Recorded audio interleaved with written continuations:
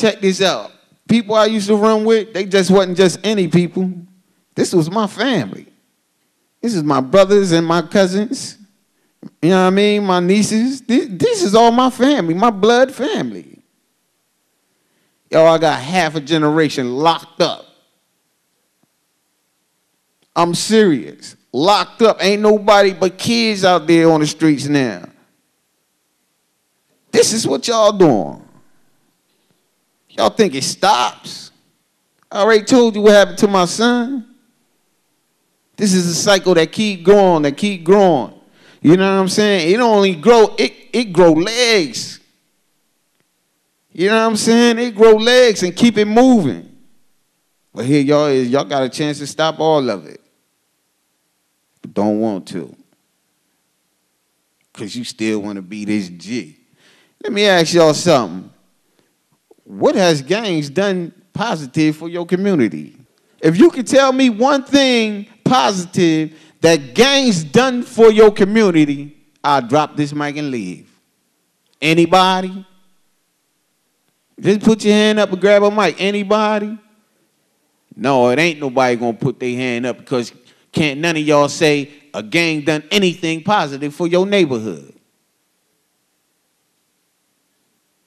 So why would you want to be in something that's going to destroy you and the people around you?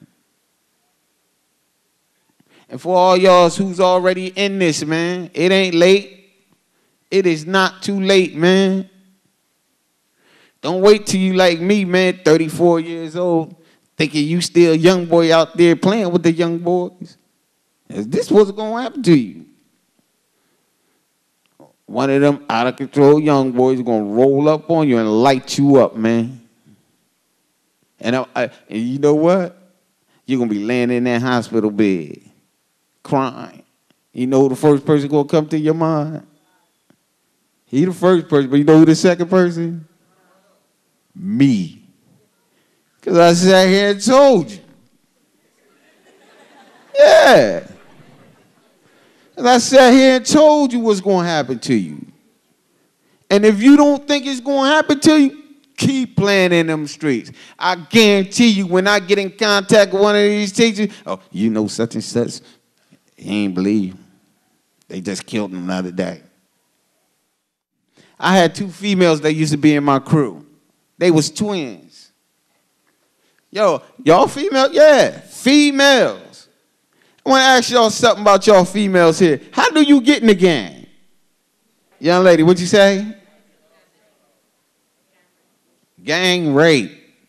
That's what y'all females have to do to get in the gang. You got to let 30, 40 dudes jump up on top of you. You think I'm joking? Oh, you see one of these females around here in that gang, ask her what she had to do. Let me tell you something about a gangster or a drug dealer. The last thing he wants you to do is be taking up his time. I'm serious.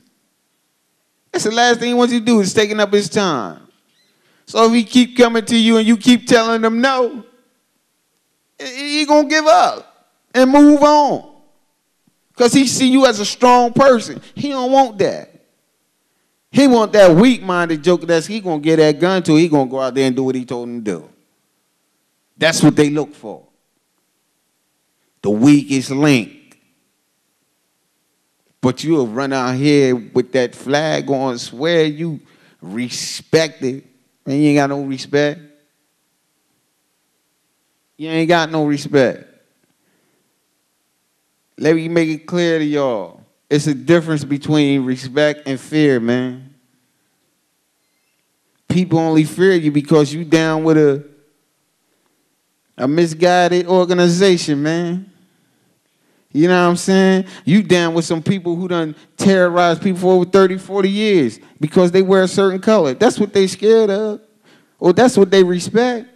They don't respect you. You can believe that. And I done took so many lives, man, did so many bad things to people. This is what God got me doing. Helping y'all. Yeah, let me tell you something about my mother, man. I had the most beautiful mother in the world. I did not respect her one bit. I'm serious. My mother was always sick. She was a diabetic. You know, I can't even remember a whole week where she wasn't in the hospital. I'm serious. Always in the hospital. Always in the hospital. At the age of 49 years old, my mom went into a diabetic coma. 2 days after that, she had a stroke and was brain dead. I was on the other side of town doing what I do. But as I'm over there doing what I do, they called me to the hospital. Yo, when I stepped in that hospital room, man, and seen my mother laid up there, she couldn't talk. She wasn't even there because they said she was brain dead. So really all I was looking at was a shell, man. I couldn't even ask for forgiveness for this lady because she didn't hear me. This is what you do to the people who love you, man, when you out there doing this. It's not right, man. It is not right, man. Because I'm going to tell y'all right now, that was the hardest thing I ever had to do, man, was turn that machine off on my mother. I done had my altercation with plenty of people, but that was the hardest thing I had to do in my life, man. I had to give away the one person that truly loved me, man. You know, y'all sit around here disrespecting y'all mother, calling her names and things like that. When she gone, man, she gone. And I'm trying to help you and make sure you don't be standing over no casket crying your eyes out because you can't get her back and you didn't get a chance to say what you wanted to say to her. Take this opportunity now. Trust me, you ain't going to want to feel that, man, when they come to you. Right now, I'm pressed for time, man, and I want to hear what y'all got to say. So I'm going to take some questions right now. Y'all feel free to ask me anything you want to about my life, man, because that's what I'm here for. How about the two girls you were talking about? Oh, I never finished that, did I? Okay, yeah, because y'all made me jump on my mama. I'm serious about my mama. All right. I used to roll with two twins named Yadi and Sadia. They were two females, okay? Well, one day, they stole my car, man, and just went for, not steal it. They just took my car without my permission and went for a little ride, but they ended up on the other side of the town in enemy territory. Decided to jump out the car. Well, they were going to jump out the car and go inside a corner store. Between the both of them, they had over 80-something bullets plugged in them. Somebody pulled up on the side of the car and just emptied on the car because they thought I was in the car. That's what I'm trying to tell you about being responsible, man. Because you don't only put yourself in danger, you put your family and your friends in danger, man. Like I told you, they come at the closest thing you love. They knew that was the closest thing to me. You know what I'm saying? So I just gave up them two girls' lives, man, from all the negativity I was portraying on the streets, man. How old you was when you killed your first person? I told you I was 13 years old when I joined the gang. You still think about it? I still think about a lot of things. Let me tell you something about that, man, situation, man. Once you go to that route, man, ain't no coming back from that, man. Ain't no coming back from that. Or you can try to sleep it off or try to put it in the back of your mind. You still gonna have them feelings about what you done, man. That's something you gotta live with.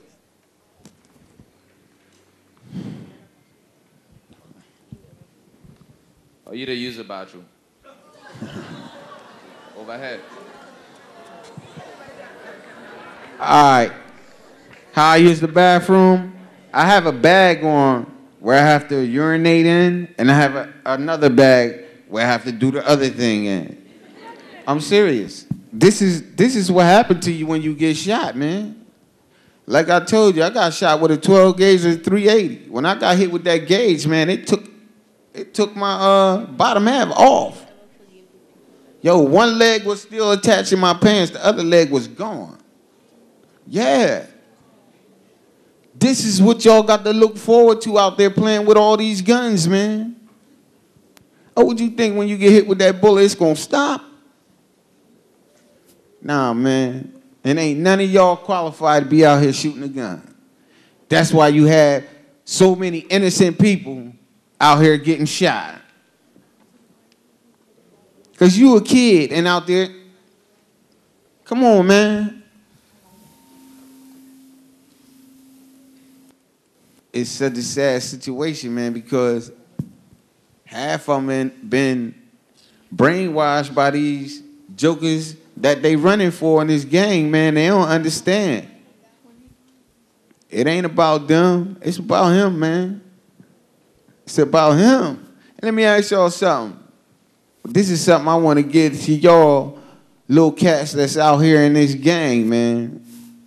Honestly, do you think the homie care about you, man? No, he don't, man. Because if he cared about you, he wouldn't put that gun in your hand, man. To go out there, that's the end of your life, man. That's the end of your life. He putting you in a trap.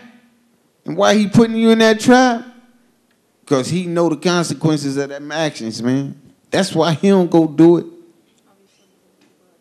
Because he know what he gonna get out of it. Life.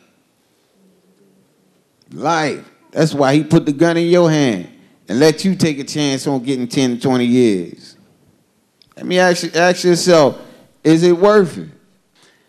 As she said, man, my time is limited. But hey, if I can't leave y'all with nothing, man, leave you with this. Life is your own choice, man. You have control of your own life, man. Can't nobody tell you what to do. You know what I'm saying? Can't nobody force you to do nothing. Stand up for yourself, man. Be a man for a change. Stop following behind that dummy, man. Okay, and my other question is, how much surgeries have you had in all? How much surgeries have you had in all? Oh, man. Surgeries? I stopped counting at number 12. I'm serious.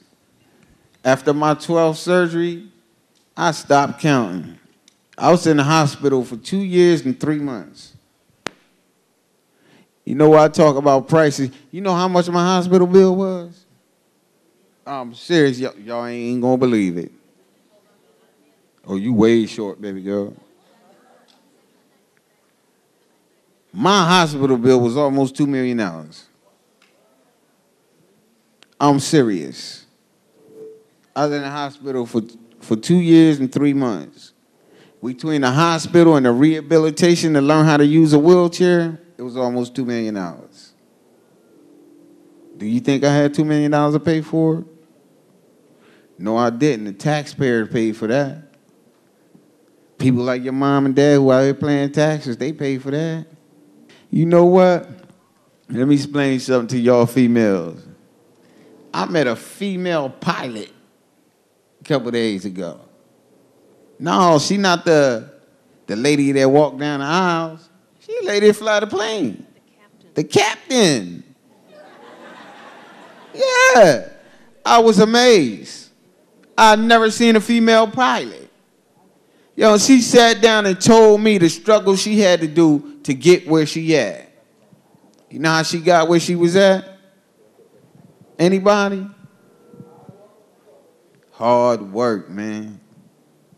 Hard work. She refused not to be a captain. That's what she always wanted to be.